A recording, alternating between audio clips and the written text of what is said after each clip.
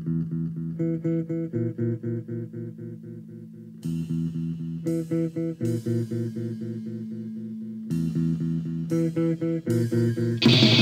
y'all doing out there? Monster here, bassist for Jugulur. Here to talk to you today about the Seymour Duncan Blackout pickups. I came to Seymour Duncan about a year ago.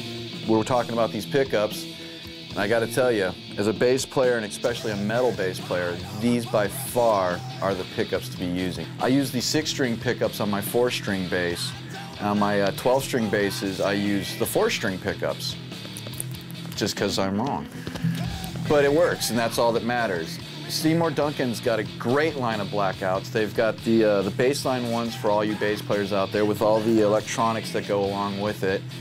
The thing about blackouts that I love so much, unlike a lot of the other active pickups that are out there, they got all the punch that you want out of an active pickup, but they still have that organic feel that you like out of your favorite passive pickups, but with the sensitivity and punch of an active pickup.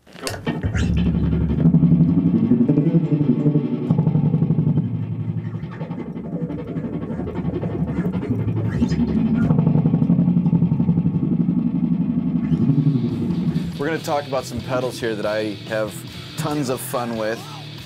The Seymour Duncan Deja Vu pedal and the Seymour Duncan Shapeshifter.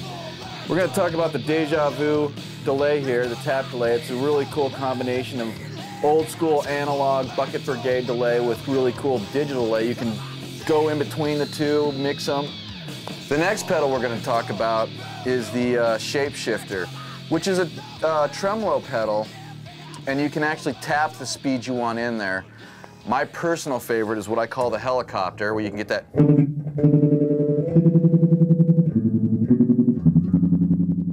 What I love about all of Seymour Duncan's pedals is when you turn them off, they are off. It's true bypass. There's no, sometimes that weird ambient noise, or, it seems like all of a sudden your sound goes down or drops.